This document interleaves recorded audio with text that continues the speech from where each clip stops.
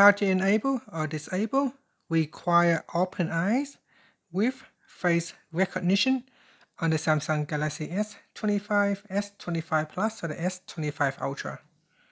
First, tap on the home button to return back to the home screen.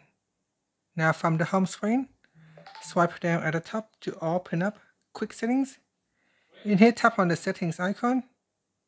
Next, we then scroll down, and from here, tap on security and privacy. Next, tap on lock screen. Now enter the current PIN and then tap on continued.